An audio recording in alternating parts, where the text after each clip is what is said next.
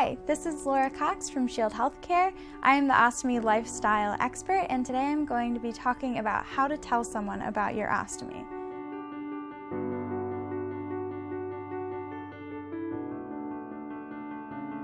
So this is one of the scariest things for me, and even though a lot of my family knows, it was hard coming up with something that I felt comfortable telling my extended family, my friends, and possible love interests. I found that the best way to tell people is by devising a script that I was comfortable with.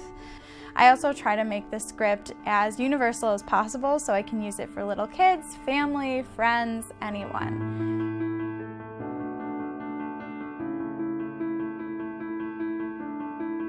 Only you can tell when and where you feel comfortable telling someone about your ostomy, but for me, I like to do it over dinner just because it's a good segue to have so many different diet restrictions because so many questions come up.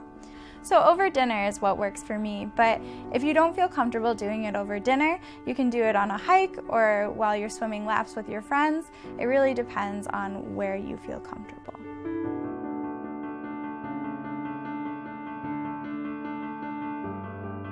So first I talk about why I have an ostomy, and secondly I talk about how it came to be. I say I was diagnosed with an autoimmune disease 4 years ago and it attacked my large intestine. So that's the why I have an ostomy. Then I talk about the how.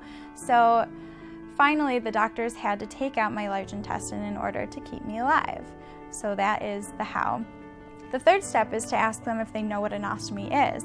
If they don't, I usually just have a clear, quick explanation that kind of tells about what an ostomy is and what it entails. This is usually when I gauge whether the person is interested and wants to know more, if they're kind of uncomfortable or off-put and they want me to leave it at that.